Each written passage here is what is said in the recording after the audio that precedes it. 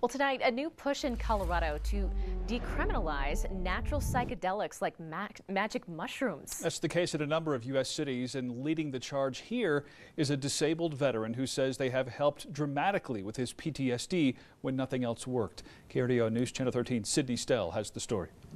The issue of natural hallucinogenics is headed here to Colorado Springs City Hall. A local combat veteran wants certain plants and fungi like magic mushrooms to be decriminalized. He says psychedelics saved his life.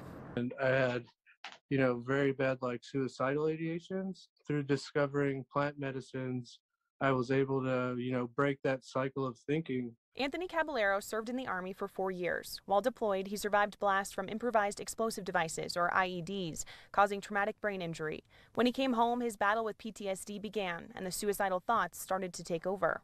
I have done traditional therapies like EMDR, counseling like that. But he never found success with traditional methods of coping. He also watched his platoon members take antidepressants to manage their PTSD. It changed them, and I got to see that firsthand. And I just didn't really enjoy, the way the military handled it, or the VA. He says using psilocybin mushrooms and another psychedelic called DMT changed his life. He found his suicidal thoughts began to clear. And now he wants to help others who are going through something similar. So last fall, he approached Colorado Springs City Council about passing a resolution that would decriminalize entheogenic plants like psilocybin mushrooms and a form of DMT. He says he's still working to get more information to City Council before they make a decision.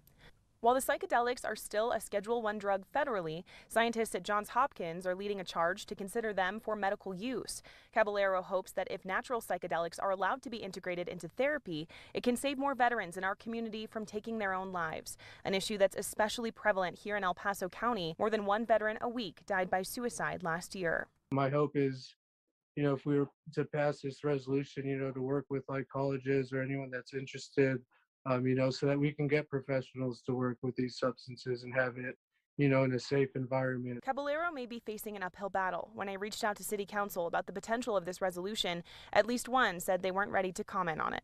At City Hall, I'm Sydney Stell, KRDO News Channel 13.